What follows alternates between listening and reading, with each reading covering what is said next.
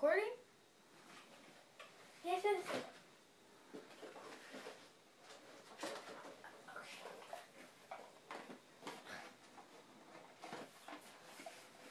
This is my board game, and it's based on the book Dork Diaries. It says, introducing Dork Diaries, the board game.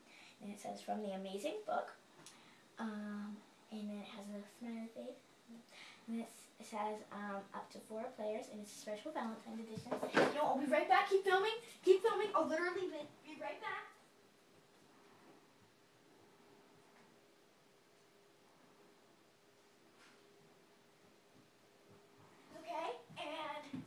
Book.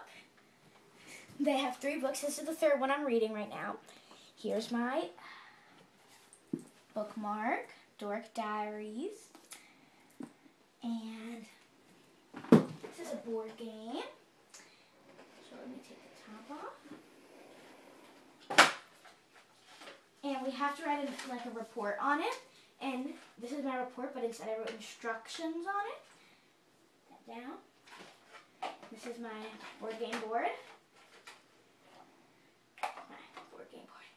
And this is my box with my die, 4 players, 4 little hearts. And I have 1 through 9 cards in here. Put it in this box. And that's my project. It's really cool, isn't it? Yeah. So if I roll the die and I get, let's say 5, I go in the box, I get a 5 card. I read the 5 card and it says, yeah, you got an A+ on a test. Move ahead 1 space. I move to 6 and blah, blah, blah, goes on, whatever. So if I move to 6, then the other person goes, they get something. They might get number 4, lose a turn. Yikes. Well, that's my board game, and I'll put everything back in there.